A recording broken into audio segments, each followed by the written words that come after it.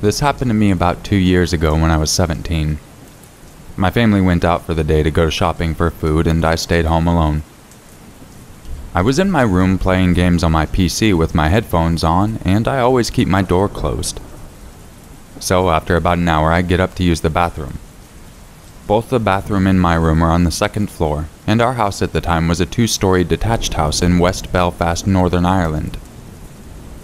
So when I get back to my room, I remembered closing the door and continuing playing games. About 30 minutes later, I go to check my phone, but realized I left it in the bathroom. I get up to get it and notice my door is open slightly. Now, my house isn't drafty, and I know the door is good and doesn't just open due to wind or whatever, so it catches me off guard. But I reason that I probably just didn't close it all the way and head out to get my phone. I come back and continued to play, making sure I closed the door on my way back in. Sometime later, I hear my family come back home. I hear them bringing the first load of shopping into the kitchen and go out to the car to get more. When they come back in, they call my name and I head downstairs. When I came down, I saw the back patio door was lying wide open. They asked me if I was out back at any point while they were away, and I told them that I wasn't. We looked outside and saw one of the deck chairs was pulled over to a lower part of the fence, facing a small area of woodland leading into another street. Obviously not where it should be. This shocked me. My mind raced with ideas of what the hell was going on. This is my own personal theory. Somebody had managed to get in, most likely through the back door. They had went to see if the house was clear, went upstairs, opened my door, and saw me. Then they must have decided to wait downstairs for some reason. Maybe thinking I would leave or they could ambush me. But had gotten scared and hid when my family returned, using the fact that they had left the kitchen to bring in more shopping to slip out as fast as they could, and used the chair to get over the fence. Even with this idea, I don't understand why they would risk coming in, given it was in the middle of the day. Plus, if they had seen I had headphones on, why not just come up behind me and deal with me then? The worst thing about this is I have no concrete proof of what happened that day. I have no idea why someone came in, how they got in, or who they were. But one thing I feel certain about is that somebody did come in my house that day. There's more to this story. A week or so later, it's late at night, around 2 a.m.-ish, and I'm in my room playing games. While playing, I end up drifting off to sleep. I am woken up by my mom coming in shaking me and asking me if I was outside. I told her no, I've been in here all night and I was asleep. She explains to me that while she was laying in bed, she heard the back door slam. And as her room is just above the kitchen and back door, she felt the shake of the slam. My stepdad was working night shift at the time, so it was only me, my mom, and my sister in the house. I go downstairs to see if everything's okay. The door is wide open. Our back garden is pitch black darkness, so not knowing if anyone was out there, I close it and lock it, and looked around the garden from inside with a torch. I don't see anyone outside and decide to stay downstairs for a few hours keeping a lookout. The next day, we changed the locks. The strange thing about both of these instances is that nothing was stolen. None of our things were missing, and it seemed like nothing had been really moved or the drawers even looked through. I have absolutely no explanation for this, and to this day it still baffles me. We had discussed getting the police involved, but we felt because there was no serious evidence of a crime taking place and that we would be moving out of that house in a matter of weeks, unrelated to all of this, we decided there really wouldn't be anything that they could do to help. So we just had our locks changed and made absolutely sure to keep things locked and watched until we had moved out.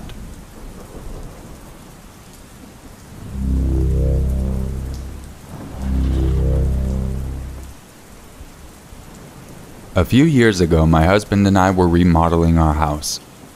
I had purchased my grandparents' old home after they had passed away, so we wanted to update it. We had gutted the living room and replaced the drywall. I had been sanding drywall mud off all evening, so my husband left for work.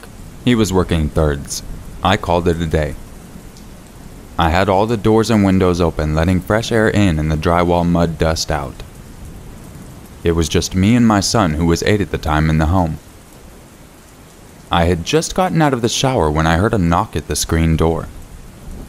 It scared me. It was 11 p.m. at night and our house was in the country. Our neighbors weren't screaming distance. There was a mobile home park about 1.5 miles down the road, and we never had anyone show up this late. There was a younger girl at the door. She couldn't have been more than 20. She was wearing shorts and a tank top. She asked to use our phone. She said someone was trying to kill her. I wouldn't let her in.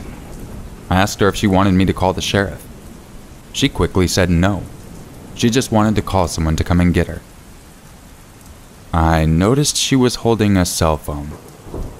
She told me the battery was dead. I had 2 German shepherds standing on both sides of me. I told her she could use my phone, but couldn't come in because my dogs were trained attack dogs. We can't let anyone in that doesn't know us or them. She looked freaked out. When I handed her a landline phone, she extended her arm out. That's when I saw it. She had track marks all up and down her arm. I think she was shooting up meth or whatever. She called her ride, and not even 2 minutes later, I see a car come down the side road. It was her ride. He was on a dead-end street. As soon as they left, I closed and locked down everything. I called my husband, my ex-husband, asked if I was overreacting before calling my husband at work, and I called the sheriff. I have never had anything like that happen before or since. I think they saw the house. It was isolated and had the exterior decor of an older person's home, and thought it would be an easy target to rob. Thank God I had my dogs, and I'm glad we didn't get to meet who was in her car picking her up.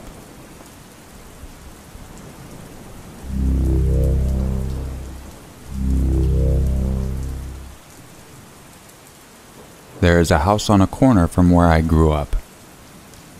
This old house first came on my radar after my parents had divorced when I was around 9 years old. My dad would pick my brother and I up every weekend and drop us off Sunday nights.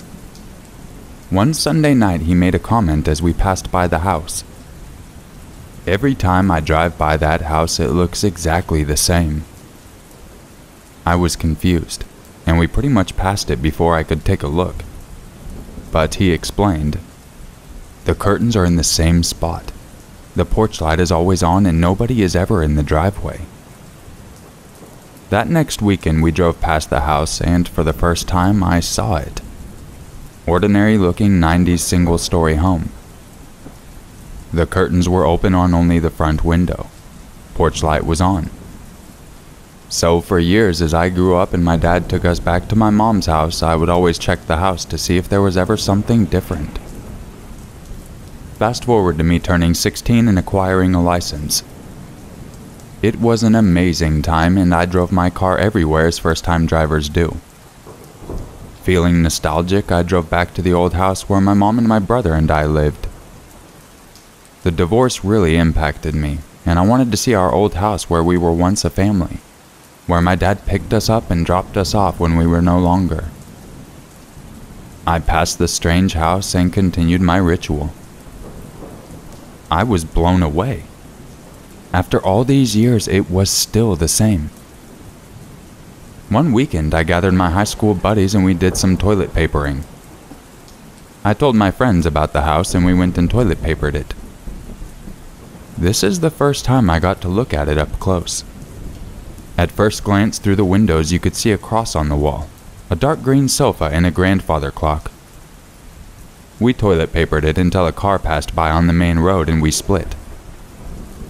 I went back there with one of my friends who toilet papered it with me, and the toilet paper was gone. The house still looked the same. No car, no toilet paper. So someone lives in there, or the neighbors cleaned it up. Fast forward to my 20s. I started dating a girl who I grew up with. On my commute to her place is this house. It's still the same. I pull over and do something incredibly stupid. I get out of my car and I walk up to the house and ring the doorbell.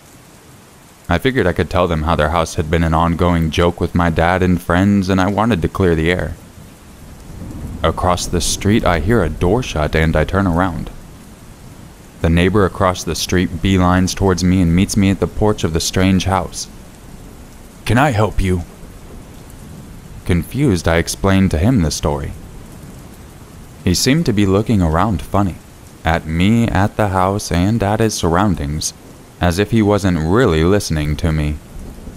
He seemed like a rough blue-collar kind of guy and reeked of booze. "Well, nobody's home," is literally all he said, and walked back to his driveway, got in his red pickup, and drove off. At my girlfriend's, I told her the story of the house and about the guy, and she even thought it was odd.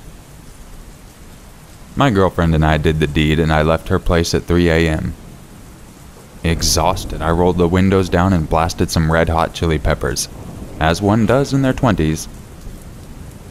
I noticed a car behind me and we entered a residential area, so I turned down the music.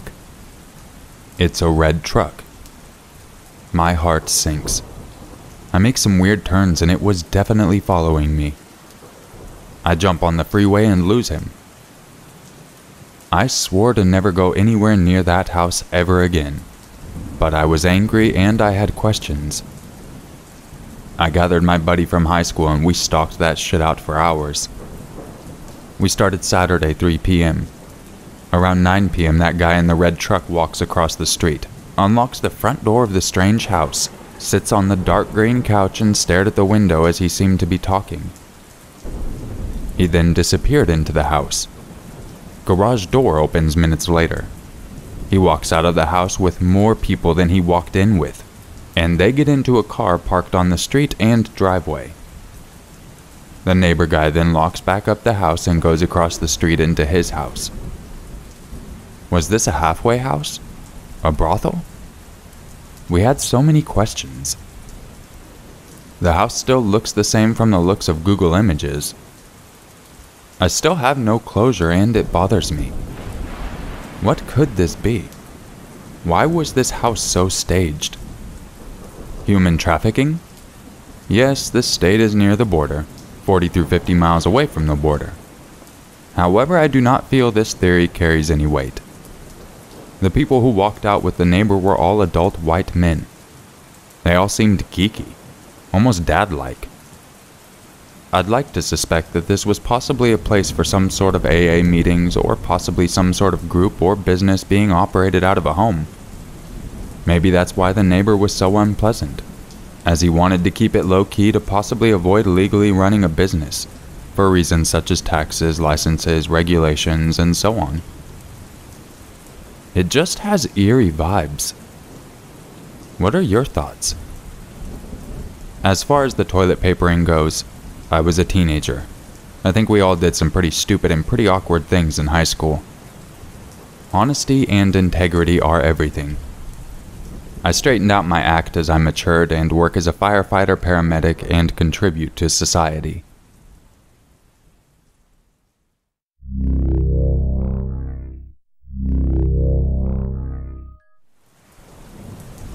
I'm a 32-year-old female, and this is something that happened to me only 2 nights ago.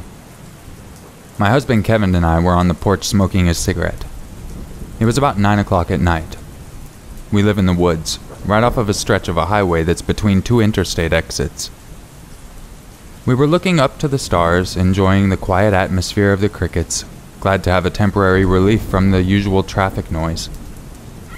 I heard something and shushed my husband, even though he hadn't said anything. Was that screaming? Yes, it was a woman screaming like nothing I had ever heard before. It sounded like she was getting murdered. In between blood-chilling screams, she was screaming out, "Help me!" I look at my husband. We were both really freaked out. The more she screamed, the closer she was getting to the house. I could eventually see a figure running along the medium of the highway, making their way closer to the part of the highway that was in front of our house. Our house is a good ways back from our driveway, but not far enough that you can't see anything. If we could see her, that meant she could see us. Me being selfish and worrying about my 3 children in the house, one of which was a newborn, I turned the porch light off. We had no yard security lights. Stupid, I know. So we were in complete darkness. We could still see the highway perfectly fine due to the houses across from us who still had up their Christmas lights. I threw my cigarette in the yard and back up to stand in the doorway of the house, pulling out my phone to call 911. She is still in the medium of the road, screaming. If anyone else in the surrounding houses heard her, they pretended like they didn't. Kevin runs past me inside to get his jacket and shoes. I tell him not to go out there, but he ignores me and gets dressed anyway. As soon as he's out of sight, I see a red car barrel up the driveway and pull up next to where the lady's at. With her in the medium, there was still a stretch of highway between them. There was a man that was driving. I couldn't see what he looked like. I only heard his voice. He was yelling that he was going to kill her and called her a bitch. It looked like he was throwing stuff at her out the window. Maybe clothes.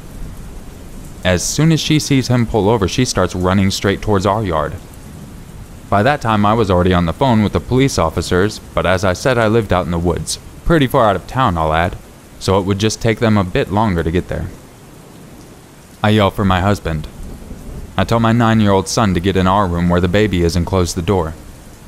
He can hear the whole thing and was pretty frightened. My husband runs out onto the porch and into the yard towards her.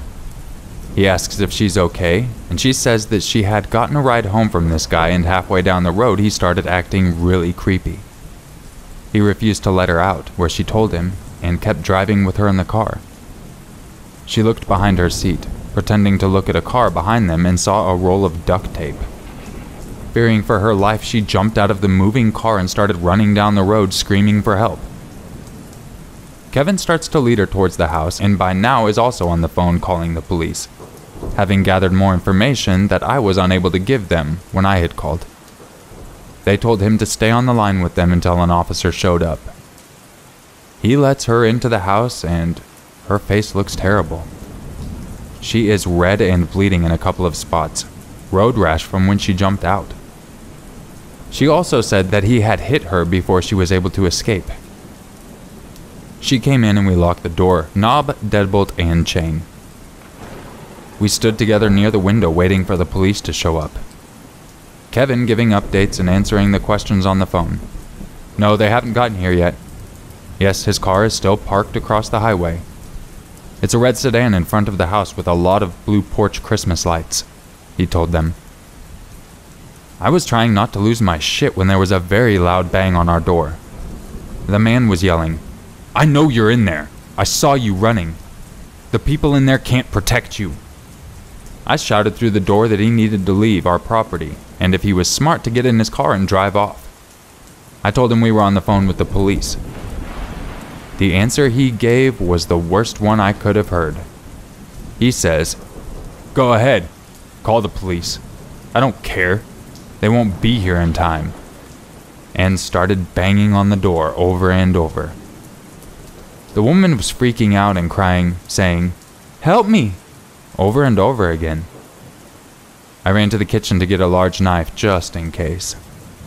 We had a huge solid iron door, but our windows were easily breakable. If he wanted to get in badly enough, he certainly could. My husband just came from our bedroom with his gun when a squad car pulled up into the yard, 2 more following behind it and 1 across the street where the car was. He took off on foot and started running. They tended to the woman and got her home safely. Turns out she lives across the highway from us, 5 houses to the left. It had been 2 hours later and they still hadn't found him. There are a lot of places he could be in these woods. I just hope he hides far enough away from here.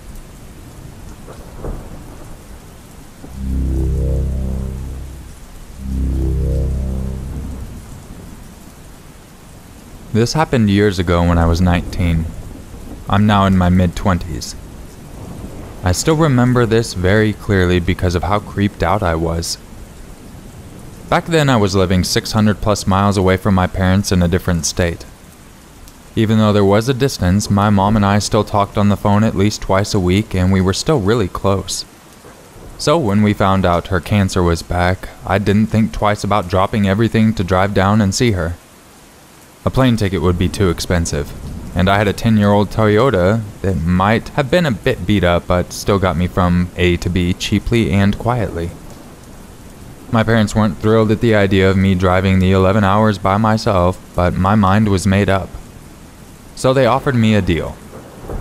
I would stop at a rest stop every 2 or 3 hours and stretch my legs and call them, and in exchange for this courtesy they would pay for my gas. If I didn't call within 3 hours, they would assume I'd been in an accident and call me repeatedly, interrupting the audiobook and podcast that they knew I would have on. I accepted the deal. And that's why I was at this particular rest stop at 2:45 a.m. This was actually one of the nicer stops.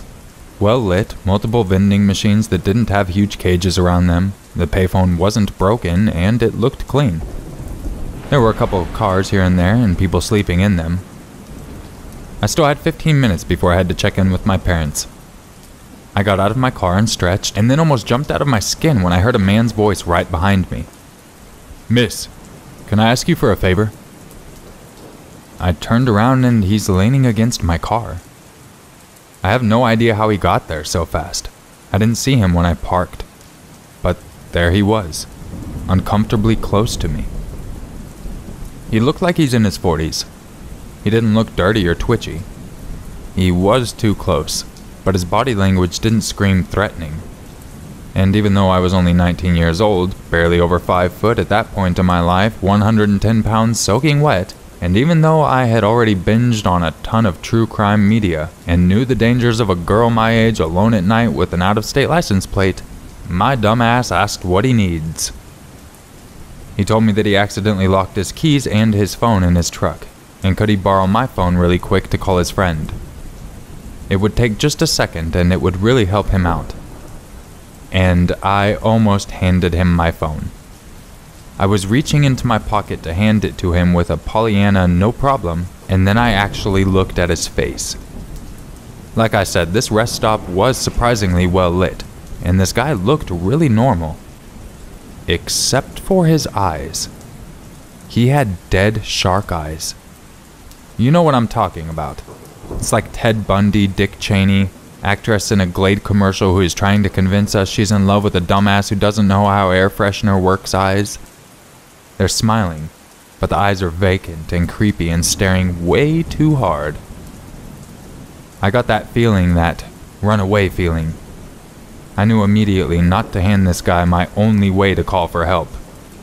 So I put on my best customer service smile and told him, "Oh my god, I'm so sorry, but I don't have a charger and I need to save all my battery for the tracking app my parents have on my phone. And I need all that juice to call my parents, which I actually have to do right now. But good luck." And I turned and walked away about 20 feet. And he doesn't leave. He was still just leaning on my car, watching me. And now I didn't know what to do. I didn't want to leave him alone with my car because he creeped me out and he had a serial killer face. So going to the bathroom is out. But I also wanted to get away from him. Prove I'm not going to help and maybe he'll leave. I could technically get into my car, but I would have to get really close to him unless I crawled over my passenger side seat. And he's not moving. So I did the first thing that popped into my mind. I called my dad. And my dad, for the first time that night, didn't pick up the phone. When I heard his voicemail, I glanced back. The guy still hadn't moved. He was still just staring at me. So I faked a phone conversation with my dad. I angled my body so that the guy couldn't see that I had hung up on the phone and loudly said that I should be home in about 30 minutes, when in reality I was still at least 4 hours away. I mentioned exactly where I was and reassured the fake caller that this was a good rest stop with plenty of lighting and a couple visible security cameras. The guy still hadn't moved, and I'm running out of steam on this fake conversation. In the years since, I've thought a lot of things I could have said while pretending to talk to my dad, but in that moment I was beginning to seriously freak out, and my mind went blank. So I hung up and didn't know what to do. I had hoped the fake call would scare him off, but he was still leaning against my car. I stalled for another couple of minutes. I bought cookies from the vending machine. I walked around a little. At this point, he's been leaning against my car staring at me for at least 10 minutes. I honestly debated waking up one of the sleeping men in their parked cars and asking for help. And just thought of having to wake someone up to help me out and get into my own damn car annoyed me, so I stopped stalling and headed back to my car. I decided that unless he touched me, I'm going to pretend he isn't there. He waited until I was unlocking my car door before he started talking to me again. He told me again that he really needs to use my phone. He's stranded here unless he can call his friends to bring the spare keys. He's not angry or begging. His voice sounds weirdly friendly, but he just kept creepily watching me for way too long while blocking my exit, so I'm not falling for it. I almost pointed out the working payphone, just in case I'm wrong about this and I was being a bitch to a guy who needs help. But then he leaned forward as I was getting in, and I lost all nerve and slammed and locked the door as fast as possible. He didn't move until I started the car and put it in reverse, and then he finally stepped back and let me pull out. I didn't even have my seatbelt on. I was so focused on getting away from him. And then halfway out of the rest stop, my mom called me. My mom, who would freak out if I didn't pick up and who was already sick.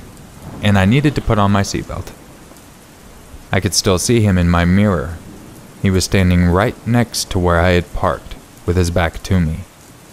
He was far enough away that I felt okay parking again to answer the phone, but I kept my engine running and I kept watching him. I don't want my mom to worry, so I told her everything is fine, where I am, my ETA. Now that I was in my locked car away from him, I was beginning to feel like I had overreacted. She scolds me about speeding and I tune her out because the guy is moving now. As my mom lectures me about road safety, I watch the guy cross to a truck, unlock the door and get in. The keys being locked in no longer seemed to be an issue for him. I watched the truck head back out to the freeway and drive out of sight. I had to pretend to be fine not to upset my mom. I didn't get back onto the road for another 20 minutes. And when I did, I didn't speed. I didn't want to see his truck. I found out years later that the closest city to that rest stop has a major problem with sex trafficking, and that the girls who look like they don't live nearby, or maybe look like they are living out of their cars, tend to be targets. I don't know if that was what was happening, or if he was just trying to scare me into handing over my phone. Either way, creepy guy at the rest stop. Let's not meet.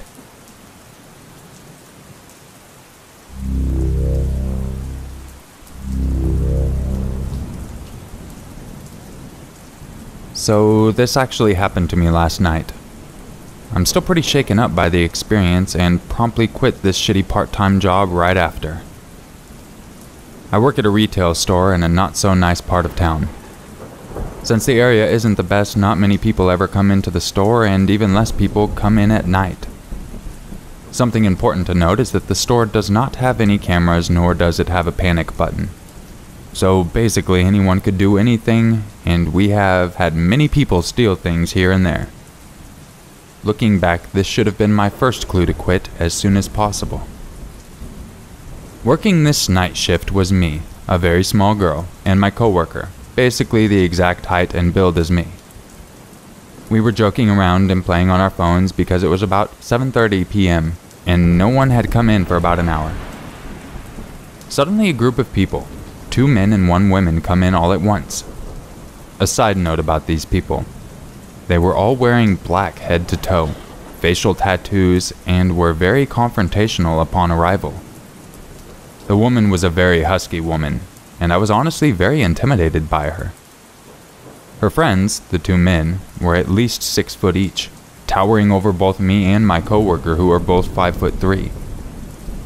One of the men immediately asks us what our ages were and complimented me on my smile. I'm kind of awkwardly laughing and trying to be as kind as possible to get these people to leave fast.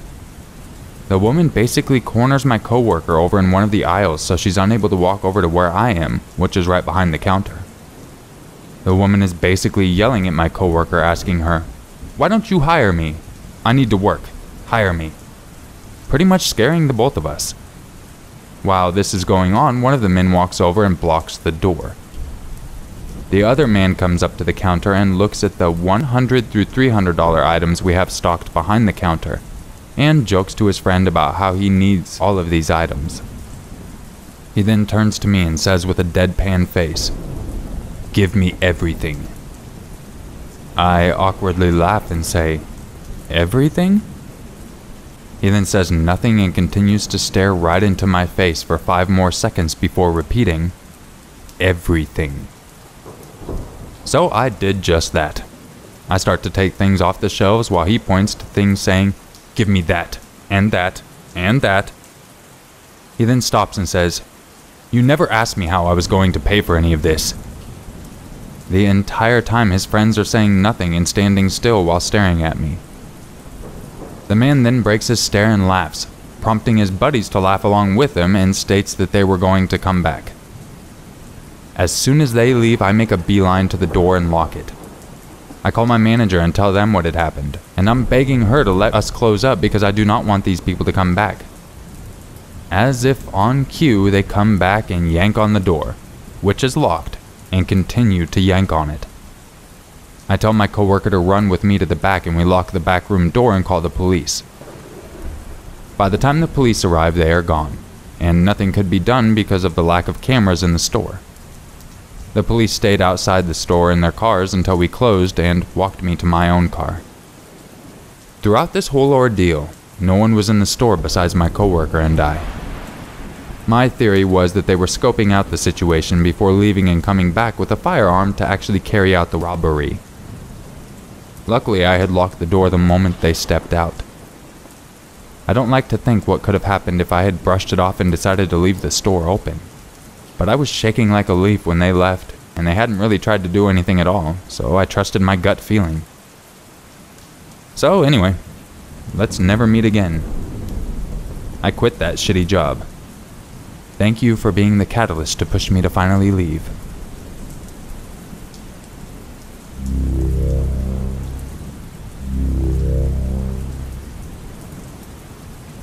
I have lots of creepy encounters during my travels, but I'll start with the most recent one. Last year I went to Egypt with a big group of 40. For one night we stayed at this beautiful villa-styled hotel on top of the mountains. The layout for this particular hotel is a very long pool in the middle surrounded by small villas with about 20 rooms per villa. Our group got assigned to the farthest villa from the lobby.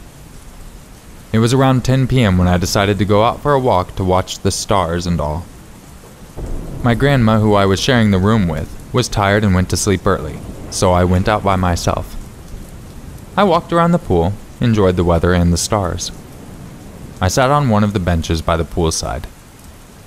It was then I noticed one of the hotel staff, a bag porter who had helped us with our luggage when we checked in, approaching me. I thought nothing of it, but he came by and made small conversation. I brushed it off as him just trying to be friendly and courteous to guests. He asked where we came from, and I answered politely. What he said next to me gave me the creeps. He said his friend was actually looking for a wife from my country. Okay, dude. I laughed it off and lied that I was married. He asked me where my husband was. I kind of panicked and told him my non-existent husband got left behind because he had work. He took out his phone and called someone, but I guess the person he was calling wasn't picking up. He told me to wait, but my spidey senses were tingling on overdrive. I had 2 options: to walk back to the villa as quickly as possible but risk letting this man know the room where I was staying at with my grandma, or walk towards the well-lit lobby hoping that there were people from my group still there. I stood up and started walking fast to the lobby, The man was still trying to call someone on his phone and tried to call after me, but I waved goodbye hurriedly. When I got to the lobby, I was relieved to see our tour leader, our Egyptian tour guide, and probably 3 ladies from our group still there. No more creepy hotel staff. Or so I thought. In the hotel lobby, there were a bunch of souvenir shops set up. One of the ladies I was close with, Barbara, was browsing inside the Papyrus souvenir shop. Our guide warned us beforehand that the papyrus painting they sell at the hotel was fake, or just generally low-quality tourist-trap souvenirs. So I went inside the shop to tell Barbara about that, in case she forgot. Inside the shop was Barbara, me, and 2 salesmen. One of them was standing near the door and blocking the only means of exit. Barbara asked for my opinion between 2 paintings, and this salesman standing in front of us told us that these paintings have a different pattern that glows in the dark. He asked us if we wanted to see. I firmly said no before Barbara could answer.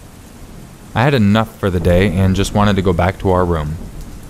However, this persistent salesman said something to this other man standing beside us, who then proceeded to close the door and flick the light switch. Fuck. Maybe I'm just paranoid, but I do not like the idea of being in a pitch-dark room with 2 men I do not know. I could also sense that Barbara was panicking, and she held on to my wrist. Like an angel in disguise, the door suddenly opened from outside, and it was Barbara's aunt, who was also in the lobby with our tour guide, who shouted at us and asked us what we were doing. She motioned for us to come out quickly. I swear I do not know what would have happened if Barbara's aunt hadn't opened the door at that time. She made a fuss over it, and the rest of the group walked back to the villa together with our tour leader. On the way to the villa, Barbara's aunt asked us if anything happened, if our phones and wallets were still with us, and all that. We checked our belongings, and everything was fine. No one followed us back to the villa, and I was so happy that we were also checking out the next morning. Disclaimer, this is not meant to generalize or talk ill of a country. It just happened to be in Egypt. It doesn't mean that Egyptians are creepy, but those hotel staff we encountered, regardless of nationality, acted creepy and unprofessional.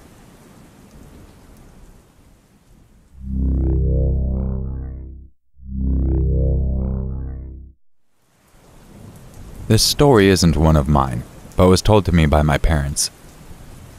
My parents, one of my sisters, and I all own houses within a mile of each other in a very ritzy gated community in Orange County, California, called Coto de Casa. We always visit each other, especially when we have a problem or need help with something. I grew up in this community, and violent crime is something that is virtually non-existent. If it does exist, it's typically a domestic violence within a household.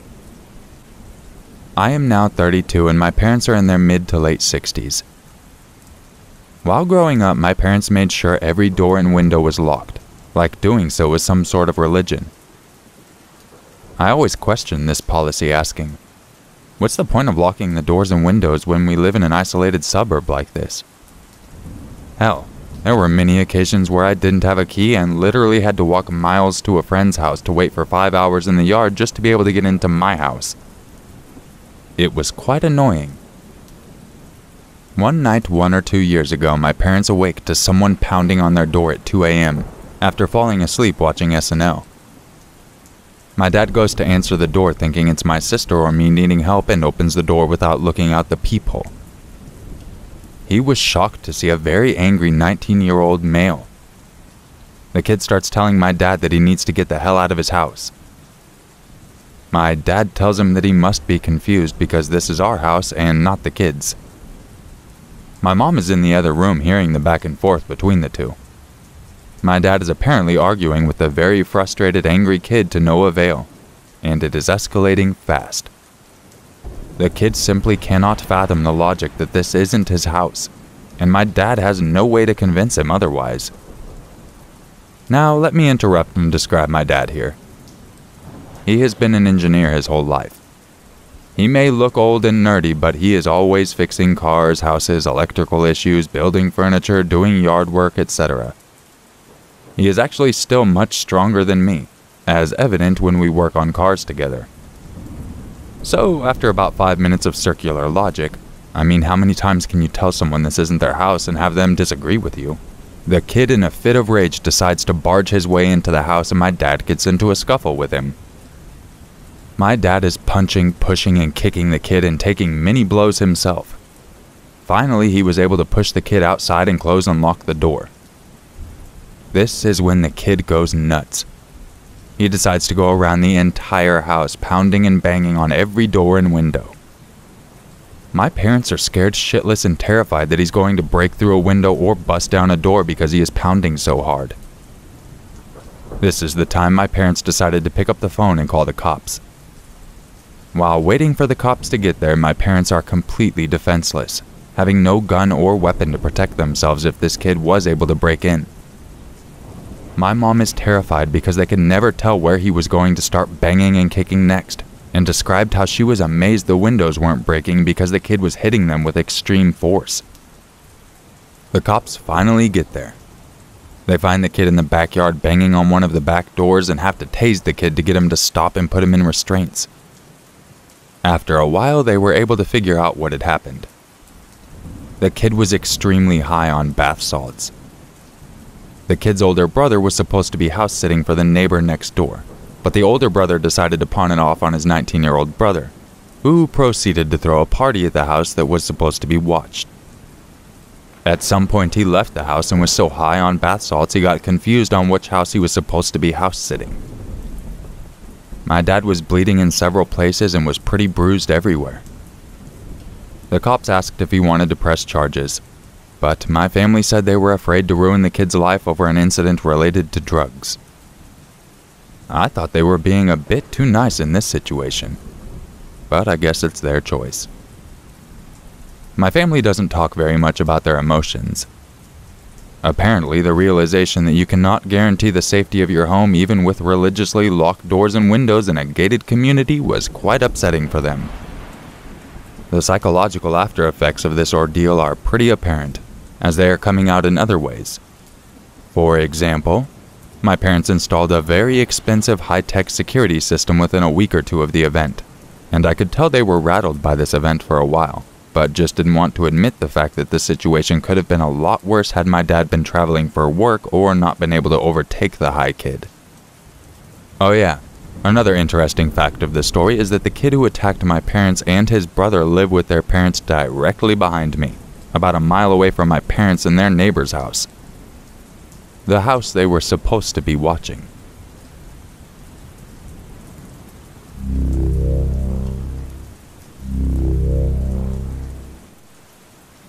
I was nearly 13 years old and was being raised by my grandparents. We lived in a little tourist town in Florida. They had had problems with their 2 daughters as adults, my mom being the older of the 2, and they wanted to do everything they could to make sure I didn't turn out the same way. A do-over, if you will. So, needless to say, they were very strict. My aunt was having a good period. She had her shit together. We were all very close. My aunt understood what it was like to be raised under a glass dome, metaphorically speaking. So, being as she was my only aunt, she made sure that the time we spent together was super cool. I would stay over Saturday nights. We would go and hang out at the pier, and she would let me hang out with my middle school boyfriend who would find ways to get to wherever I was. My grandparents had no idea of any of these activities, of course. I was just spending some quality time with my aunt and giving them a break. It was nice that I had a younger female figure since my mom wasn't around. One night when we were out having fun, my aunt meets this guy and they really hit it off. He was really nice and introduced himself to me. He went by JR, and at first was a kind and charming talker. They exchanged numbers after hanging out a while, and then we went home and went to bed. They ended up going out a bit, and my aunt really liked JR. He took her to his home and introduced her to his father and showed her around his land. He lived out in the woods, in the middle of nowhere. I have lived in this town for 30 years, and I still to this day can't tell you where it is. I was only there once. He was teaching my aunt how to shoot a gun. I remember her shoulder rocking back with the impact of the shot, and it surprising her. He had these weird flamenco dancing clothes in his closet.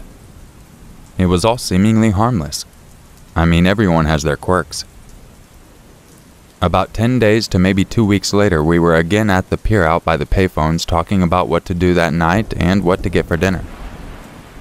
JR and my aunt were in their late 20s, early 30s, and as much as she loved me, I imagine there were times I got in the way. Well, anyway, we're at the pier and he's talking about how he has these painkillers. He offers me one. I declined, of course, and told him I had a high tolerance to pain anyway and didn't need that stuff. He then, with a huge smile, asks me if he can see for himself, assuring me he won't really hurt me. He's just trying to have fun. This bastard twisted my arm behind my back until I hear a pop. I start to cry and he laughs and says, "Oh, sweetheart, I was only playing. You said you had a high tolerance. I guess I was stronger than I thought I was being. I'm sorry. No need to ruin the good time we were all having." I go into the private pier office, which my granddad managed, crying. My aunt comes in and tells me that she thinks it's fucked up too and that she talked to him about it. She goes back outside and he asks her what she is up to for the night. She tells him that she wasn't sure if I was staying over because of what had just happened. I was whining about going home. I was pissed she hadn't decked him right there for hurting me. Well, he tells her that she should meet him under the Sunset Bridge at 2 a.m. on the other side of town.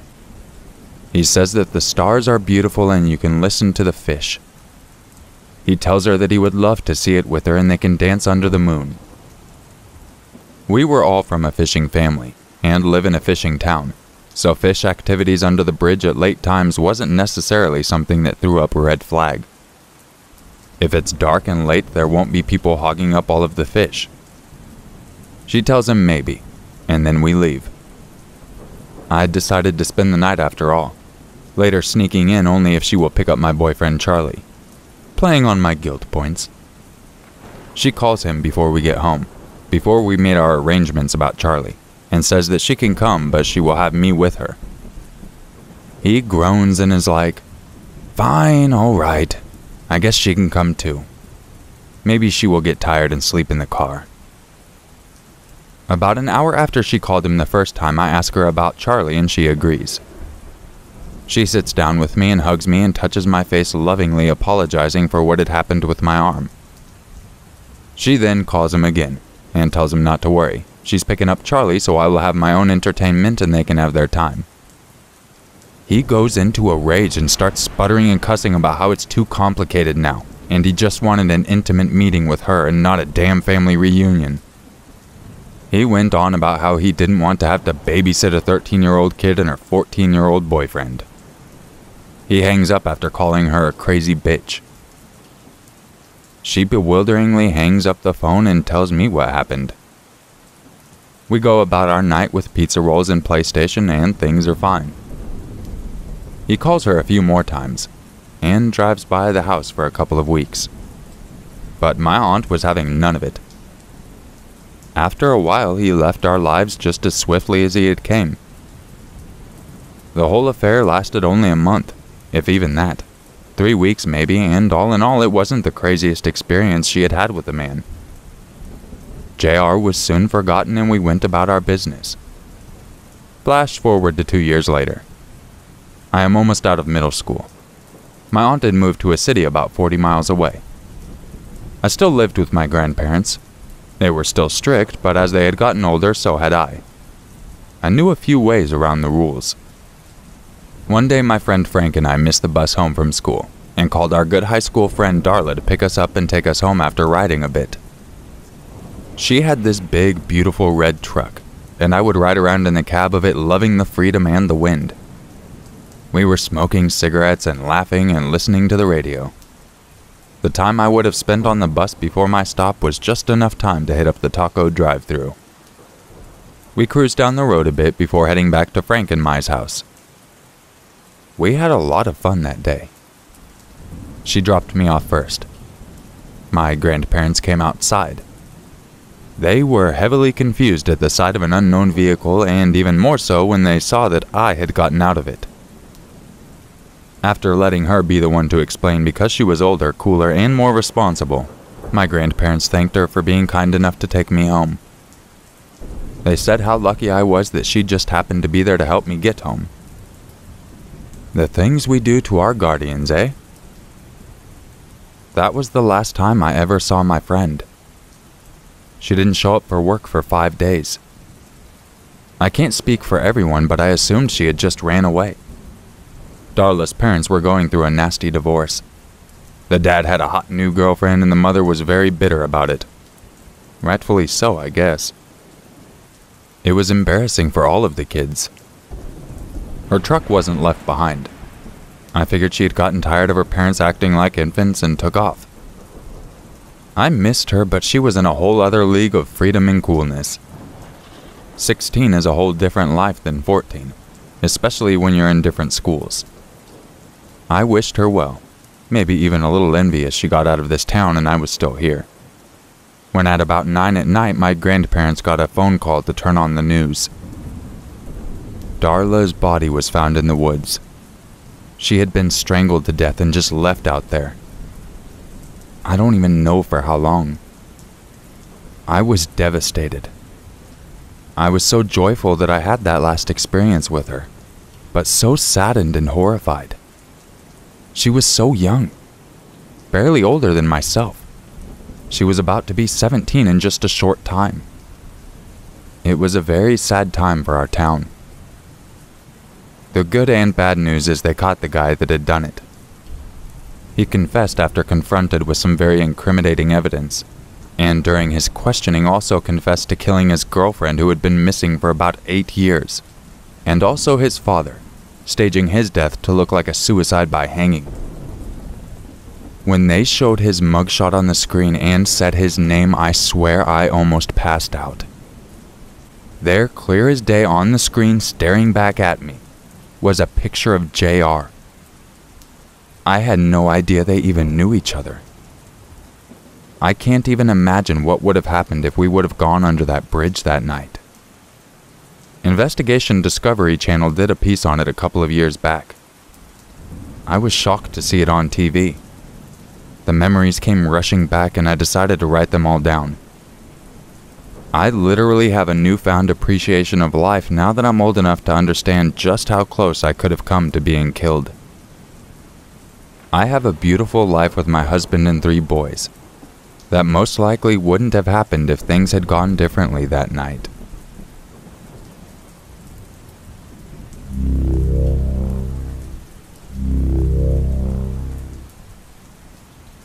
I wish this was just some ridiculous post, but it isn't. My roommate tried to kill me tonight, and I'm in the emergency room as we speak while the police are on their way to arrest him. It all started when I reconnected with this kid a few months ago. We'd known each other for years, but haven't hung out too much. This past summer we started to hang out much more often after not seeing each other for over 5 years, going to the gym, clubs, and bars together and having a good time. First warning sign was when his girlfriend broke up with him after 1 month and told me he had extreme bipolar and anger issues and that he wasn't taking his meds. I brushed it off but remained close friends with her since I knew her before him. We got an apartment together. Oh, what a mistake. He acted like a child. He never cleaned. All he did was work and play video games all day, and talk about how he was going to be a cop and make it one day, which I find pretty ironic. After his girlfriend broke up with him, first week of apartment, I had a bunch of my friends over and we had a housewarming party. He drank a whole bottle of Hennessy to the face in 20 minutes, left to go see her and beg for her back, and ended up driving with alcohol poisoning. We called the police and he was caught, but didn't get a DUI because he was parked. His aggression then started to come out. On Thanksgiving, we got into a brawl because he didn't want the puppy we had for 3 days anymore and wanted to put it on Craigslist. Last week, I confronted him about lying constantly to everyone about every detail of his life. He's also a pathological and compulsive liar, I should add. He ran at me, got in my face, and then punched a hole in my door. Today was the Patriots parade. My team. Me, 6 friends, and his ex all went up together and had a great time. I posted a picture of all of us on Snapchat. And when he saw it, he said, "I hope you're not home when I get home because I'm going to kill you." I laughed it off and kicked back watching a movie I was meaning to see. I'm a laid-back kid, happy, funny, and never looking for a fight, but will fight if need be. Then it happened. He came in with his keys wrapped around his knuckles and jumped on me while I was just chilling on the couch. He pounded my face, and when I went to push him, my shoulder dislocated, making me incapable of defending myself as he went to town on my face for what seemed like forever. I've had instability issues from a previous dislocation. He hit me until there was blood all over his knuckles and started to choke me out for what felt like a long time. He said, "I'm going to snap your neck and fucking kill you." So I snapped my head back into his face and broke his nose. When I looked at him, he had crazy eyes. We started shoving back and forth, and my fight or flight kicked in to the max, and I rushed him against the wall and got a couple of good hits in. He then put a video of me grabbing my stuff to leave frantically and put it on his Snapchat story, which was taken down soon after since his friends probably told him to. I went to the station and told them everything while adrenaline was rushing through my veins like continuous waves. He's now getting charged with assault and battery with a weapon, attempted murder, and 3 other charges.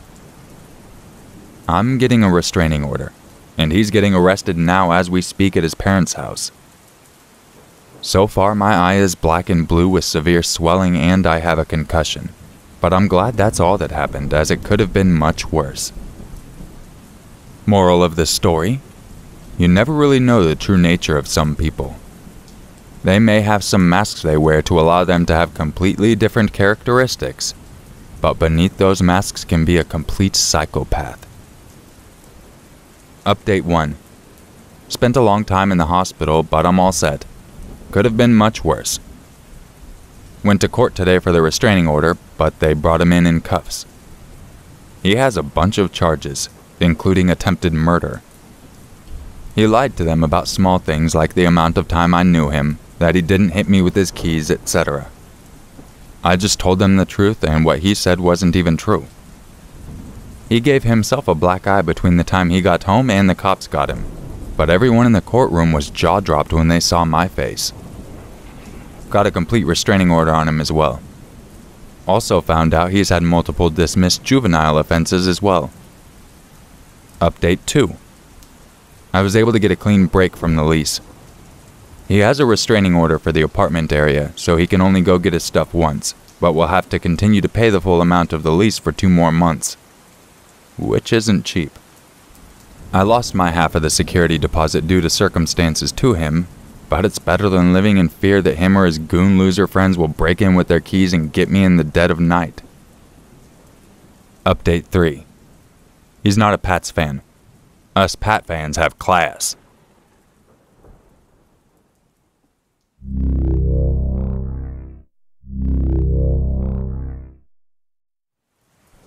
This happened back in 2016, but it still gives me the creeps. Let me set the scene.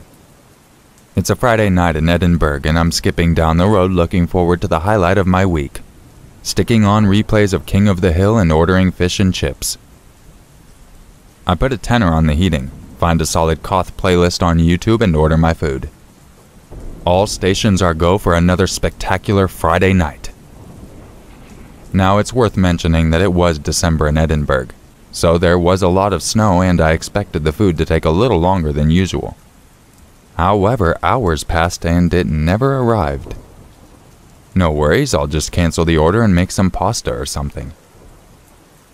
I get a knock on the door at 1:30 a.m., which was a little weird as I didn't buzz anybody into the building. I look through the peephole and there is a delivery driver. I opened the door and he began to profusely apologize for the delay in the food order, and explained he felt bad and wanted to check if I wanted the food anyway. I told him I understood and that it wasn't a problem and took the food. I thought that was the end of what seemed like a happy matter. But it was not. At around 2 a.m. I get a text message saying, "I really liked your sweatshirt." I responded, "Thanks, but who is this?" He replies, "It's your delivery driver."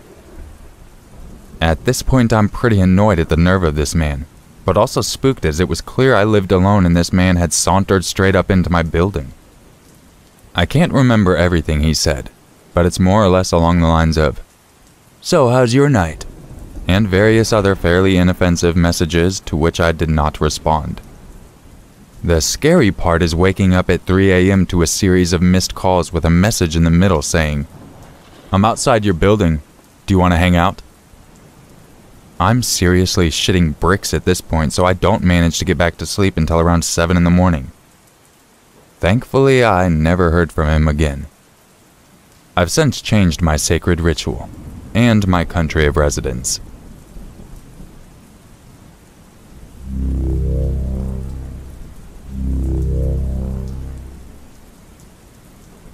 This happened to me back when I was 17 and living in a small rural village. I had been at a friend's all evening watching films and chilling, and I left to go home around 11 p.m. It was quite a long walk back to mine as she lived on the outskirts of the village down some back roads. I felt relatively safe, as when it got to a certain time of night it was quiet. You wouldn't bump into anybody and there would hardly be any cars on the road, especially at that late hour. It was weirdly peaceful. Where I lived there was a large avenue with 2 big blocks of houses, like 2 big circles that you would get to after following a small dark road that consisted of a few large old houses and a vicarage. As I'm passing the vicarage, I see this little beat-up red Nissan Micra coming towards me. The closer it gets, the more it slows down, and the guy is nearly breaking his neck trying to look at me. I mean, there was nothing subtle about it. It nearly came to a full stop as it drew alongside of me, and I started to panic. There was not another soul about, just me and this strange guy. I was determined not to get myself in a tiz, so I picked up the pace and refused to look at him. As far as I know, he drove off. I continued walking, which was literally a 5-minute straight line from there, and I kept listening out for a car engine and was vigilant of any headlights creeping up behind me. I heard nothing and saw nothing, so I breathed a sigh of relief as I could now see my house. I walked in and locked the door and saw my mom standing in the living room chatting on the phone. I'm trying to interrupt her conversation, telling her about the weird guy in the red car, when for some reason she goes to the front window and peeks through the curtain and she takes the phone from her ear and says, "What's that car?" This is all in a minute since walking through the door, and I'm thinking to myself it can't be him, because if he had followed me I would have heard the car. Before I even got a chance to look for myself, there's a knock at the front door. So I go to answer it, only pulling it open a few inches. And there is this guy standing there empty-handed wearing a baseball cap. It was the same guy in the car. I'm just like, what the fuck? I ask him if I can help him. "Did you order a pizza?" he asks me. And I'm like, "No, I think you have the wrong house." Taking a step towards me, he says again in a not fucking around kind of tone, "No, I said, did you order a pizza?" Before I reply, my mom comes up behind me and opens the door fully and says, "Is there a problem?" This causes him to back up mumbling, "I must have the wrong address," before he gets in his car and takes off. Sure to say, we were both a bit spooked and made sure everywhere was locked up properly.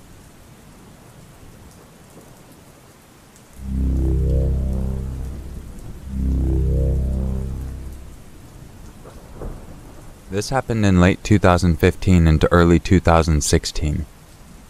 At the time, I was a single mom with 2 little boys. I had gotten a divorce in 2011 and decided to try to date again. Between working 40 hours a week and being a mom of 2 young kids, I didn't have time to go out and meet people. So I decided to try online dating. I made an account on Plenty of Fish. I had it for a while. I went on some good dates and some bad dates. The usual. I had a really cheap smartphone at the time, so apps kept crashing and I kept getting annoyed with it. I had a guy message me on this app and I stupidly gave him my number because I was going to delete the app. Let's call him Felipe. Our first few texts were normal. How are you? What are you into? Etc. I told him I have to drive to work and I'll talk to him later. He sent me a text saying, "I want to be sweet to you." Which may not seem scary, but it made me really uncomfortable. I didn't know how to respond, so I just ignored it and went on with my day. The next afternoon, Felipe texted me a picture of himself with a black eye and said, "I got into a fist fight at work today. Wish I had a sexy woman like you to ice it. I want to be sweet to you." I sent a text back saying, "Sorry to hear that. Hope your day gets better." The next day, Felipe sends me another message saying, "When are you going to let me be sweet to you?" As I've said, I've just got bad vibes from him. I finally sent him a text back saying, "To be honest with you, I don't think we're a good match. I apologize and wish you the best of luck." And Felipe lost his shit. From what I can remember, he sent a text back saying, "How dare you? Why, because I have tattoos? You have a pretty face but an ugly heart. How dare you judge me?" I, now laughing because I dodged a bullet, reply back, "Well, for starters, it's not your tattoos. I have 4. And after your response, I definitely stand by my decision." Felipe responds, "No, I'm sorry. You made me feel ugly. I want to be sweet to you." I just ignored the text because at the time I had no idea how to block numbers. I went on with my life. Over the next few months, I started dating Kevin, and I'd get the occasional, "I want to be sweet to you" text. Then he'd call my phone and leave voicemails of him breathing. Then one day he texts me and says, "I moved my VBerg so I could be closer to you. When can I be sweet to you?" Then another heavy breathing voicemail. I sent him a text saying, "You need to stop contacting me. I have a boyfriend." Felipe replied, "Who, Kevin? I'll be sweeter to you." I'm extremely creeped out now because I never told him my boyfriend's name. I assumed he found my Facebook and saw it there. I ignore the message. A few days go by and I'm at work. I'm a dog groomer, and at the time I was working at a corporate store that had a big window so you could see inside the salon from inside the store.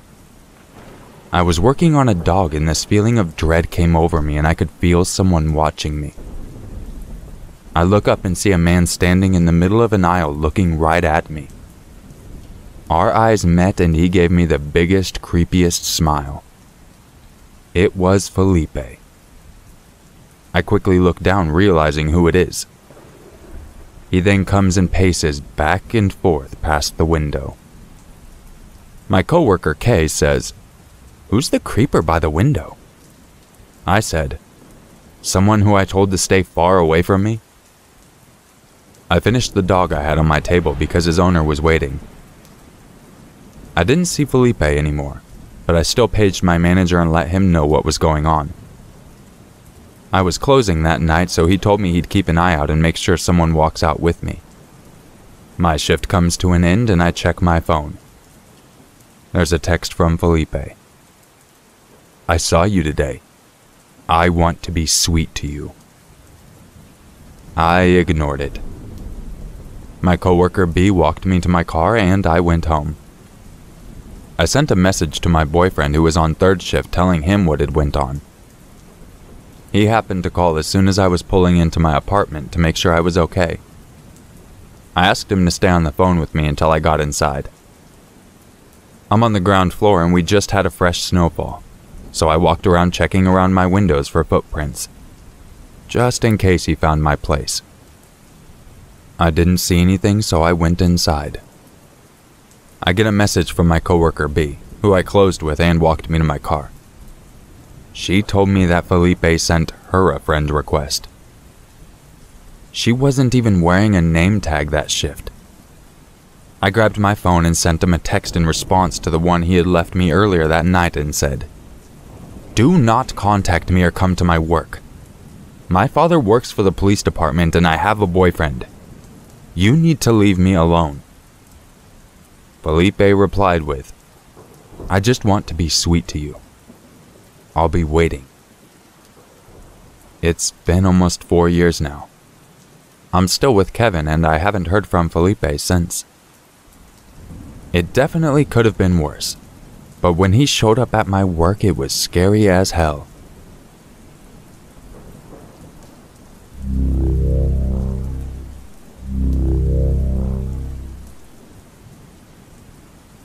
A little over a year ago, I had a job overnight at a gas station close to my house. I'm a woman and was 31 at the time. I know to some it seems unsafe for a woman to work graveyard shift by herself. However, it was a slow store and the sheriff's office was about 20 feet across from it. I really didn't think I would have that many problems. There would be about 30 customers in an 8-hour shift and that was on a busier night. It was about 3:30 in the morning. I went outside to sweep the parking lot and last minute check the trash. It was time for a cigarette and I had my headphone in, kinda jamming out. Across the road in the parking lot of the sheriff's office, I saw a figure with his back to me. He was swaying back and forth while looking down. Honestly, it looked like he was enjoying a much-needed piss. Against the sheriff's office, though? Yeah, the building closes at 4 p.m. and doesn't open again till 6 in the morning. But why? By the back of his ripped white t-shirt, I remembered that he had come in about 4 hours earlier. He was a total creep and I could already tell he had a good buzz going. I don't say anything. I took my eyes off of him and tried not to draw attention to myself. It was working until the car pulled in. I was still outside as they pulled up and I saw him look at the car, look at me, and then back and forth. As the customer is leaving, I walk her outside. I still had half a smoke burning and I had left my dustpan outside with the squeegee. We both hear him start to swear angrily and seemingly engage in an argument with himself. She looks across the road and tells me to be careful. I make an awkward joke about him being the one who should be more afraid of me or something like that. The man is still there, but closer to the road, not facing the parking lot of my store. Whatever he's yelling, it's completely unintelligible. He's obviously very drunk and can barely stand straight up, still swaying away. I don't engage him, but I don't take my eyes off him either. I just slowly walked back into the store. Something about his face really bothered me. He had a darkness to his face, but his eyes looked wild. My experience during graveyard jobs had been that the crazy-eyed ones are the worst ones. I didn't like it at all, and I wanted no part of it. I still had almost 3 hours to go and 2 hours before any other employees got there. Instantly, I go to the computer and type up a temporary close sign just in case he wants trouble. I'm going around the counter on my way to the doors when I see that he's walked across the road to my side. I literally just barely get the second door locked when he stumbles into our very small parking lot. My hand makes the mimed hand signal for cut across the neck, basically saying, "Nope, sorry, you're not coming in here. We're closed." I shook my head back and forth, hoping to further discourage him. He starts walking away, but screams something at me while he's walking away. I don't mean he was grumpy and shouted at me or yelled that I was an asshole or anything. I mean like he was at an enraged volume and was violently throwing his hands everywhere. Definitely knowing I'm in the wrong shift of the wrong job, I got really skeeved out. I decided to call the cops. It's a good thing too, because the minute I hung up with him, there he comes again to the door. He starts pulling on it and banging on it. He backs up and runs into it to try to ram into it. Not that it would have done any good. I made the mistake of telling him that I had called the cops and his ass was about to be grass. I say I made the mistake of telling him because once I said that, he took off, The police never found him. They drove around the road and surrounding neighborhoods for over an hour but found no one. He was on foot, so I don't get where he could have gone to. He didn't harm me, and with them not finding him, I didn't file a police report or anything. I was safe behind the thick glass doors. It just sucked. Maybe if I didn't warn him ahead of time, I wouldn't have spent the last 3 months of my job constantly looking over my shoulder. I'll never know what the right choice was. I'm just glad I don't work there anymore.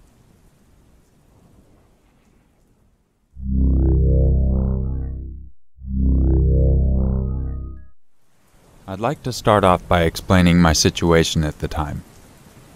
I was 15 and had begun hanging out with the wrong crowd. Guys far too old to be hanging out with me had gotten me into a plethora of drugs. I was on and off homeless, and our days consisted of riding around town in the blistering summer heat to Walmart and other various stores to stock up on stolen goods. I had mentioned to 2 of my closest friends at the time that I knew something we could easily steal to get high on. We'll call them Caleb and Seth. I explained to them that a couple boxes of Benadryl would get us high off our asses. As per usual, we trekked up to Walmart and made a run, stealing some junk food and a couple boxes of Benadryl. After our score, we went to the back of the large building, knowing the trails and the train tracks were just around the corner. We made our way down the tracks to a sort of swampy area and made ourselves a spot to sit. I told them how much each of us would probably need to get a kick, and without hesitation we all popped a handful each. Now, this next part is a bit confusing, as abusing this drug to get high makes you extremely delusional and hazy. But I remember we had all been sitting there about 20 minutes when it started to kick in. My thoughts would leave my head as quickly as they entered. I couldn't even keep my mind straight. Caleb was speaking to someone who wasn't there and standing up only to stumble around. Seth was handling it much better, but I could tell he was also getting woozy. Time seemed to pass never-endingly slow, but at the same time it seemed like I was coming in and out of consciousness like every 10 minutes apart. My mind was racing. I remember touching pebbles and dirt on the mucky ground below me, thinking I saw something that I needed to pick up, but I just couldn't. I recall Caleb wandering off, claiming he had to use the washroom. Seth and I heard him talking to himself in the bush and falling over and almost getting into the marshy water. After Seth went to retrieve him, the next thing I remember is Caleb wandering into the water up to his knees and bending down in the water, grasping at dirt settled at the bottom. I was sitting there in a confusion and daze, then stated I too needed to use the washroom and wandered off. After that, I literally don't remember anything up until nightfall.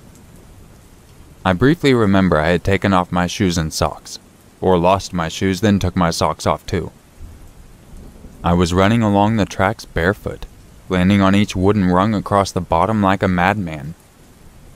I remember turning around and running back and forth for minutes at a time just up and down the tracks.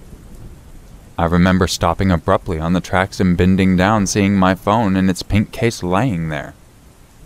I tried picking it up, but my hand went right through it. Again and again I tried picking it up, but I was only getting dirt. Eventually it clicked that there was no phone, and I moved on. The next 2 events, I'm not really sure in which order they occurred because my mind was so frazzled that night, but I'll relay them both the best I can. First, I'll start with what else I remember happening on the tracks.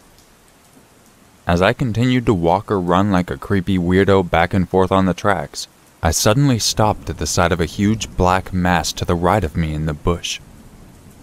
In my delirious state, I stopped and squinted my eyes, straining to see what could have only been 6 feet in front of me. I heard it grunt. It was a massive black bear, and to my horror, 2 smaller black masses were moving below her.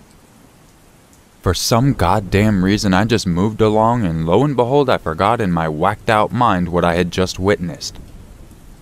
I turned around as I had been doing for the past hours, pacing on those tracks, and marched back in the direction of the bears. I remember passing it again, freezing, hearing its bluff, and then running. I finally realized what danger I might have been in and made my way out of there somehow. I don't recall much because my consciousness kind of came in waves. The next thing I can recall, I was walking down a dark paved dead-end road, and there were only houses on one side. I was glancing around in my paranoia when I heard a familiar voice call my name from a house with its lights on. I heard loud music coming from it as I got closer and closer. As I approached the door, the music stopped. It reminded me of my grandparents' house as I entered. I recall asking myself if it really was okay to come in when I heard another invitation from my friend asking me to join her. I stumbled through the slightly open door to a hallway and a doorway and took a right into the doorway, which turned out to be this guy's living room. I have to mention that I'm a huge animal lover and have a black lab that's been my best friend for 13 years. So when I entered this man's living room and saw a goofy-looking black lab with huge floppy ears and a wagging tail, naturally the first thing I did was sit on the plush carpet next to her and began petting her and playing with her ears. She didn't seem to mind at all that I was intruding. Suddenly, as I'm patting his dog on the head, the house owner comes out of the hallway and stares at me in horror. "What are you doing in my house?" he questioned me sternly. I don't remember what my reply was, or if I even replied at all. I remember him telling me to get out, and I obliged. He followed me out the way I came in all the way to the end of his driveway, again asking me, "What were you doing in my house?" I think I remember him asking me if I needed an ambulance or a taxi or something, and I refused. As I began to walk away, he spat, "Don't come back to my house." I told him I wouldn't. All I remember next was beginning to sober up, walking and shivering on the cold pavement in only a t-shirt and leggings. Though it was summertime, I live in Canada, and it gets very cold at night, regardless of the season. I looked up ahead of me and see the "Welcome to blank" sign. I had been out of town. I walked so far up and down those train tracks I ended up outside of town. I was hours away from my home at the time, a makeshift bed under a set of stairs near my mother's house. As what had really happened all that night began to set in, a miracle of some sort landed upon me. 2 young women pulled over, seeing the fact I had almost no clothes on and no shoes and was walking alone at night, and it must have been 5 a.m. They asked me if I needed a ride, and I insisted I didn't. But they told me they were safe people and were concerned for my safety, so I agreed and got in. They brought me right to where I was staying, and I thanked them profusely before they drove off. This is by far the worst trip and drug experience I've ever had. There were so many scenarios where I could have lost my life or worse, but some kind of luck I held with me that night saved my ass. I am now 17 and clean, and I live a happier life away from that town.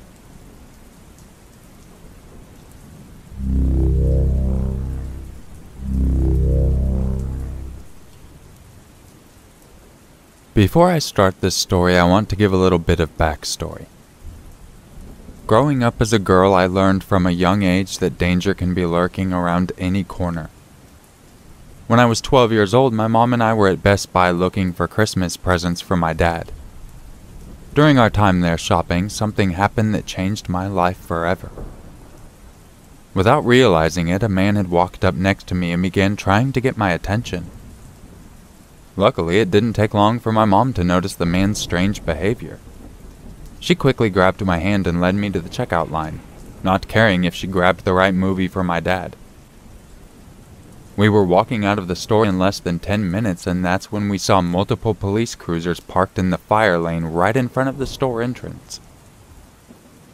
The same man that my mom had pulled me away from was leaning over the hood with his hands cuffed behind his back as the officers prepared to load him up. My mom never reported anything to the police since the man was already being arrested. She thought him acting strange wasn't worth reporting since she didn't know the reason for his arrest, and nothing had happened to me. Or at least that's what she thought until 2 police officers showed up at her house soon after that day. The lead officer's name was Sean Potter. He was a sergeant with the Detective Division of Robbery and Homicide Unit, which served with the Domestic Violence and Sex Crimes Unit in the ACCPD. We were informed that they were reviewing Best Buy's security cameras. They saw the man inappropriately touch multiple children that day in the store before his arrest. They also saw that he had exposed himself to me when my mom wasn't looking. They said by the way he was behaving, it looked like he was trying to lure me away from my mom. 15 years later, I still can't remember everything that happened. That's partly because of my brain repressing some of the memories from the traumatic event, and other part is the fact that I didn't realize what was going on. What 12-year-old would? I still wonder to this day what he was going to do to me after he successfully lured me away. That wasn't the first or the last time I would be a targeted victim, or be involved in some sort of way. It's happened a couple of times since that's helped fuel my crippling anxiety and PTSD. So, even at the age of 27, I'm still too scared to wander off alone without someone and avoid walking anywhere at night. If I'm going on my own, whether I'm running to the store or going for a walk on the trails at a local park, I'm always prepared to defend myself. Sometimes I'll carry 3 or 4 options for self-defense: a knife, taser, pepper spray, and a crowbar in my car. Yeah, I know, it's overkill. But you also have to understand I'm 4'11" and hardly over 100 pounds. So even though I could go Mike Tyson on a bitch and rip off someone's ear if I was attacked, I know I can only do so much damage with my size. But I'm at a turning point in my life where I'm trying to face my fears and anxiety. A little after Hurricane Irma hit Florida in September 2017, it became a slow-moving tropical storm and then a depression by the time it hit my home in Athens, Georgia. It brought several hours of heavy rain with strong wind gusts that reached 40 through 50 miles per hour. The wind wasn't too bad, but the rain was horrible. We were already having a wet summer, about twice more than we usually get. Since our area is used to getting droughts, the soil doesn't handle that much rain very well. It didn't take long before the trees started blowing down. I remember my husband and I sitting under the carport as we heard numerous trees crash down and transformers on power lines explode. Fast forward to the next week. I was hauling all the large tree branches that littered our property with my RAV4. It was dusk and the sun had just fully sunk behind the horizon, but there was still just enough light for me to hook up my last haul. Before I began, my husband left to go pick up takeout, seeing as I had been working most of the day in the yard. It had been nearly 90 degrees Fahrenheit, 32 Celsius, that day, so I was exhausted from the heat. But worst of all, it was also humid. Summers in the southern United States are always really hot and humid. September was always awful. When I moved my SUV to the other side of the property where the woods began, I left the headlights on and brought a flashlight with me just to make sure I could see well. The last thing I wanted was to step on one of 6 venomous snakes we have here. Within minutes it was nighttime, and besides what my headlights shined on, the forest was pitch black, and it seemed like none of my neighbors were home. It was the weekend and there was a football game in town. Athens is known for its large university and football team. As soon as I stepped out of my vehicle, I was on edge and felt like I was being watched. Until now, I've never willingly stepped a foot in the woods alone at night before. I've always been too scared to. I mentally acknowledged that it was probably just my anxiety trying to get the best of me, so I just tried to push the feeling away.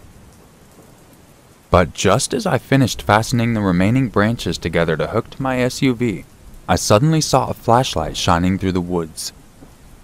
Even though they were only about 100 yards away, and I could tell that they were in the neighbor's yard, I shined my light back at the person, acknowledging that I had seen them. I thought it was just a neighbor maybe checking on something that looked weird or out of place. The house we had just moved into had previously been empty for over a year after the last owner moved out and listed it for sale. Maybe they just didn't realize we had moved in 2 months ago. Now thinking back, that was stupid. Who wouldn't realize someone had moved in almost 2 months ago? As I watched the light begin to move, I could hear footsteps slowly making their way through the thick underbrush, just on the edge of the woods. I stood there for a few seconds and then flashed my light off and then back on, trying to get some kind of reaction or response from the stranger. They stopped walking before copying me. On, off. A few seconds ticked by before the light came back on, and then went off. I waited for the light to come back on, but it never did. As soon as I heard the footsteps continue making their way towards me again, all the hairs on the back of my neck stood up. Now it felt like they were messing with me. Without meaning to, my internal thoughts slipped out of my mouth. Nah, fuck that. I instantly dropped everything I had and quickly went to my car. I promptly locked all the doors after I jumped in and dialed my husband. I was too scared to drive my SUV to the driveway. I feared they would have enough time to make their way to the entrance of our house and find a hiding spot before jumping me. I had heard of many people being surprised while getting out of their cars. I called my husband at least 5 times, but he never picked up. He was probably inside picking up our food and had left his phone in the car. I debated on calling the police, but I was worried about overreacting. I would be so embarrassed calling the police for nothing. I also thought about leaving, but I knew my dog and cat were inside and I couldn't just leave them. The door in the garage was also unlocked, giving the man easy access to the house. My anxiety was giving me anxiety at this point. Our backyard fence was right up against these woods and the security light was on, lighting up half of the yard. I checked around my SUV 3 times to make sure the person hadn't already snuck up on me when I wasn't looking. Then I searched our backyard. I didn't see anyone or any movement, and knew that now was my chance to go. I get out, locked my vehicle, and began making my way to the house. I didn't run since the house wasn't too far away and I would rather be able to hear the slightest noise nearby. But I for sure didn't take my time. I glanced behind me at the spot where I had last seen the light in the surrounding area. Nothing. Now I was feeling crazy and confused. I looked back to our backyard, and the mysterious light was suddenly right behind the chain-link fence. The light was above the person, so I couldn't actually see who it was. The fence was only 100 feet from me, and the figure was tall, at least 6 feet, and had broad shoulders. Right away I was able to tell that the silhouette was of a man. With the way he was holding up his flashlight, the bright light made it impossible to see his face, and he was, of course, just out of reach of the security light. I didn't say a thing or even scream. I just booked it. I actually ran so fast I had almost tripped over my own work boots. It almost felt like my legs were running faster than the rest of me. I now get why people fall so much in horror movies. As I was about to bust through the door in our carport, I thought of something over all the panic and adrenaline. The back door that leads into the backyard was unlocked. I crashed through the door before slamming the door closed. I locked the door and sprinted through our house. I ran into the kitchen island, knocking over things I had just unpacked. But it didn't slow me down, nor did the sounds of things falling and breaking. My boots were probably muddy and no fucks were given as I ran through the white carpeted living room. I quickly locked the door and then looked outside the window. Nothing. There was no light or man to be found. I stood there for a good minute or two, waiting. Again, nothing. I went around the house checking each window and door at least twice before I finally heard my husband. When he called, my ringtone nearly made me piss myself. He calmed me down and got home as soon as he could. He said it was probably nothing and was just a neighbor. I left my car and tools in the yard until the next morning. After a long night of little sleep, I went to retrieve my things. Once I was done, I decided to go to my neighbors to see if it was one of them. Maybe I was just being too paranoid. One by one, they responded with confused faces and then concern. I called the police to make a report. Even the officer looked confused.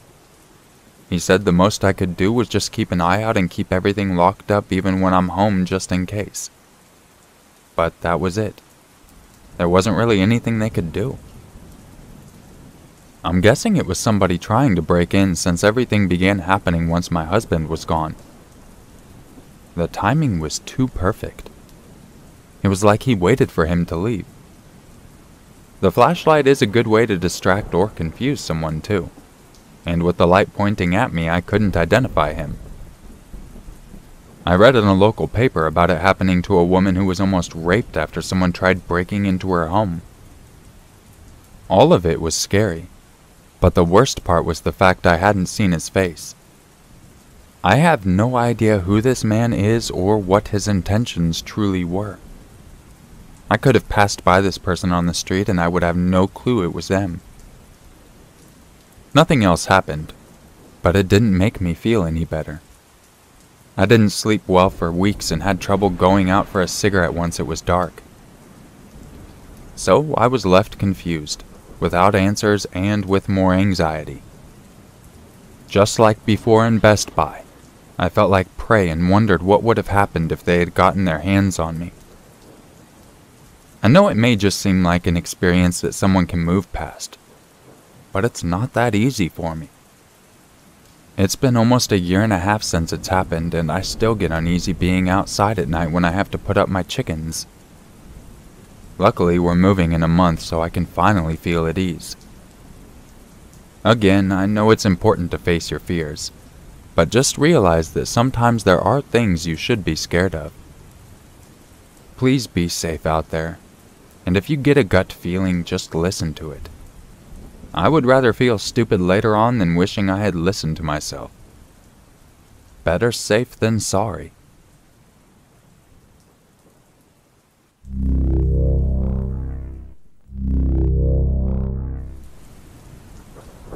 It's difficult to put this into words. I think we're all naive enough at some point to think you could never know someone like who I'm about to tell you about. I won't say his name, so I'll just call him Gary. Gary and I worked together at a fast food place a long time ago. He was always an oddball who was made fun of a lot by other coworkers.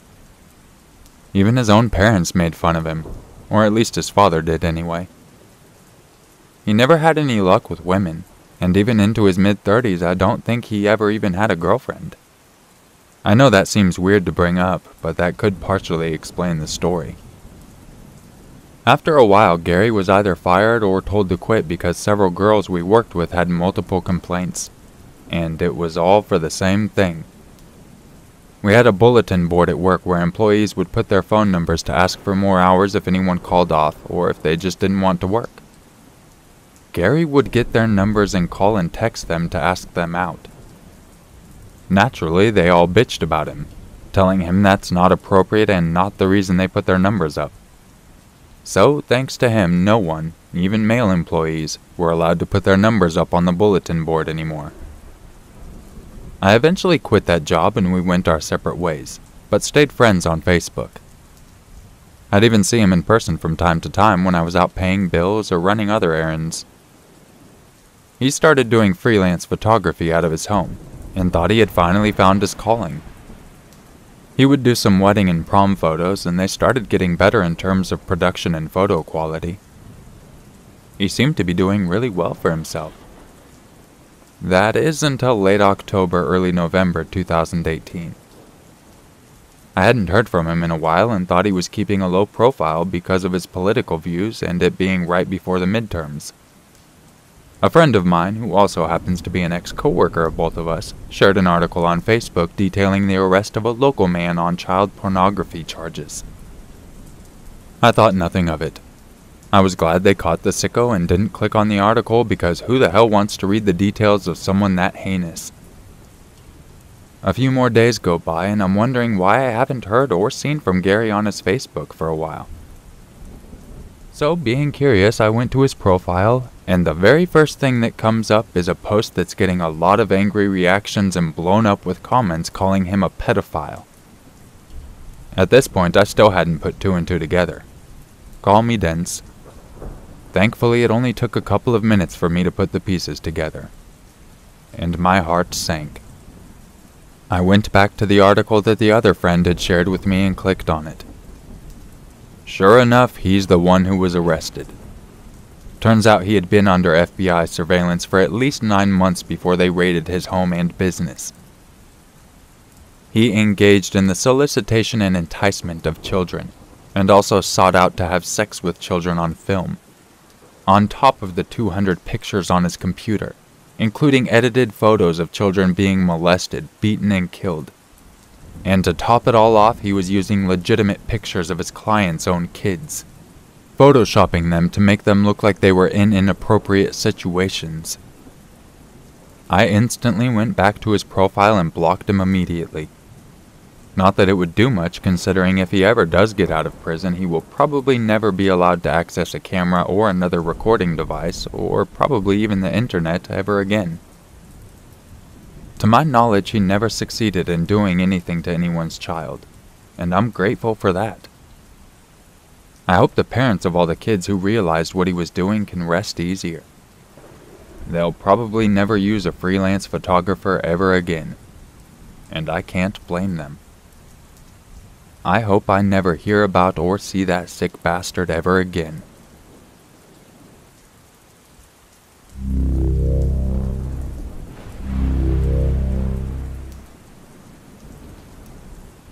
Just for reference, I'm a 22-year-old male, living in the Midwestern tri-state area. The events being told are true to the best of my knowledge. On what seemed at first to be just another night hanging out at my best friend's house, doing what a lot of early 20-something-year-olds do for fun, Netflix, Xbox, drinking, etc., turned into something neither of us expected. The two of us were just hanging out playing Call of Duty when we got bored with it. We had some extra cash, and he suggested the idea of buying some cheap gas station wine and getting wine drunk and watching a movie or something. I thought this was a great idea and affirmed his request, so we climbed into the man van and took off.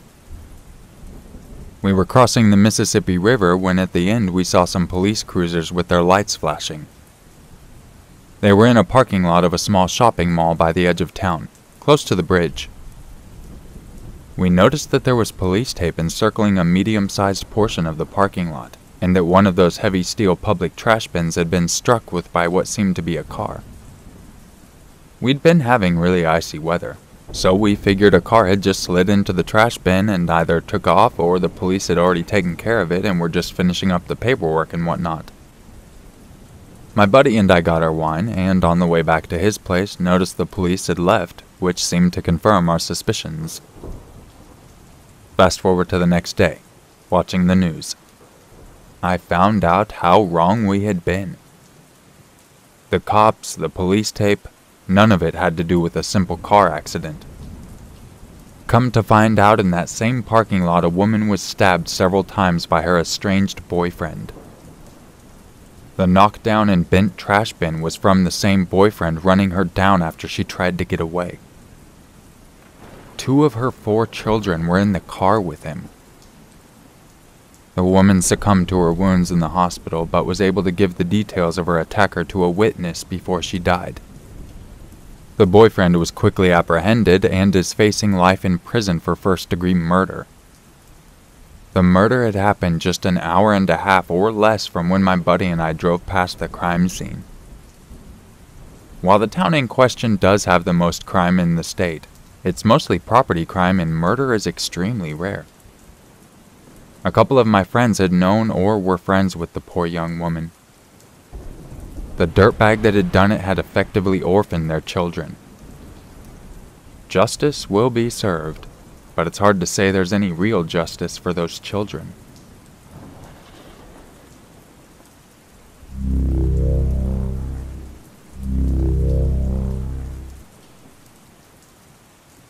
It was a hot summer day in the Bible Belt of the southern United States, and my sister and I were playing outside.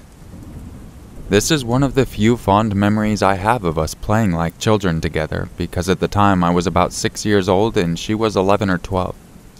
A budding preteen who would soon have no interest in playing such childlike games with her little sister. Eventually the heat became unbearable, and since we were too poor to have a pool or spend a day at a water park, we convinced our father to play with the water hose. Fortunately, our mother was at work, so she was not there to object. And my father, too exhausted from being away for several days for his job, agreed. Ecstatic, we changed into some old loose play clothes and happily ran outside. We had fun spraying each other and running around in the misty rain for about an hour before our clothes became too wet and heavy to bear, and we sat on the front porch steps, resting in the shade, and watching the cars drive to and fro on the back road about 30 feet from our home. Soon, a slow-driving beige car came to a halt in front of our mailbox and paused there for a moment. We quietly watched it like alert deer until the driver finally rolled the window down. He was a man, seemingly in his mid-20s, with dark, sun-kissed skin and an unkempt afro. He was wearing a long-sleeved, thin, white button-up shirt. He casually rested his arm on the car door and poked his head out, flashing a smile that even for the South seemed too friendly towards a couple of strangers, and said, "How are you ladies doing?" "Good," we politely responded, the teachings of our parents to respect our elders deeply ingrained in us. Now, I was a very sweet child, but I often had mean and almost adult-like thoughts reverberating through my mind. So it was no surprise to me that my first thought was, why does he sound like a little bitch? I did not immediately notice that he was speaking in a slightly higher-pitched tone, hence why his voice cracked a little mid-sentence. "Is your daddy home?" he asked in the same tone. My father was well known in this community, so it was not uncommon for him to get the occasional random visitors when he was home. We said yes, but he was sleeping and asked him if he wanted us to wake our dad up. No, that's fine," he quickly insisted. But we stood up, saying it was no problem and he wouldn't be grouchy if we woke him up. Before we even opened our front gate, he sped off, his car audibly straining from how hard he pressed down the gas pedal. I looked at my sister wide-eyed, still trying to make sense of what had just happened. My sister, a sense of realization and adrenaline briefly flashing across her eyes, looked at me with a soft smile and said, "We should go inside." I was a little dejected, but deep down I firmly understood the importance of her words, and we went inside and told our father. His groggy expression furrowed into a familiar, upset yet protective expression, and he firmly commanded us to shower and continue playing inside. I am very happy that our father was just a short call away. I do not want to think about what would have happened if he hadn't been home. Strangely enough, this is not where the story ends. A few years later, it was my 11th birthday. I had not seen the creepy man since, and he is tucked away in my memories. My mother had planned a surprise birthday party in the fellowship hall of my church, and she'd asked my sister to keep me occupied all day until everything was in place. I was pretty gullible, so I was oblivious to the party until I was greeted with the pleasant surprise in the hall entrance. Funnily enough, I did not really enjoy the party.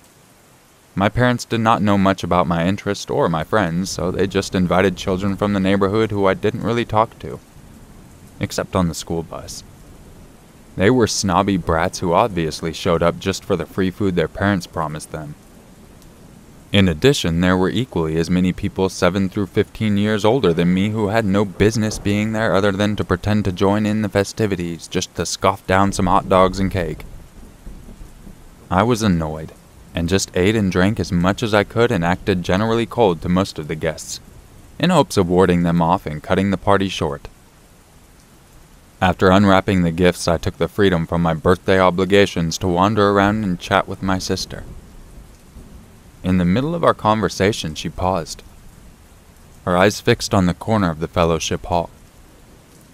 I followed her gaze and landed on a man with dark sun-kissed skin and a shaved head.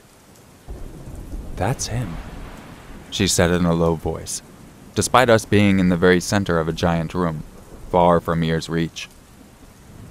Though her words were vague, my soul immediately understood just who him was. And instead of fear or urgency, I felt anger. My sister was slightly shook, but brushed off how she felt. However, I was pissed and wanted to confront him somehow. She urged me not to make a scene, but I ignored her and angrily stomped towards him until I was just a mere 6 feet from him. I was pissed, but I wasn't stupid. What was I supposed to say to him anyway? It had been so long ago and everyone would likely just brand me as mental. So I glared at him, with tight lips and my most furious and disappointed expression.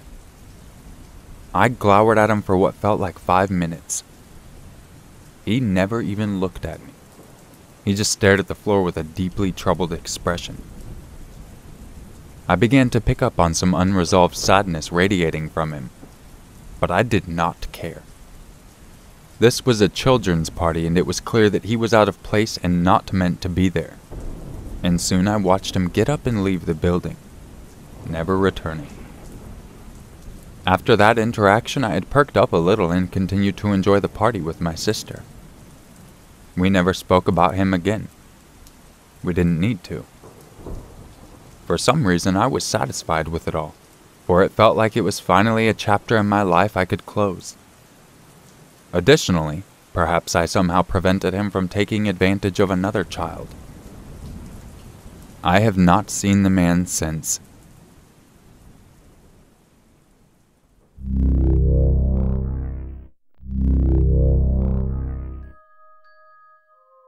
If you enjoyed this video, don't forget to leave a like, subscribe, share it with your friends, all that good stuff. Not like it's really gonna matter because YouTube is kind of crazy at the moment, but it is what it is. Hit the notification button.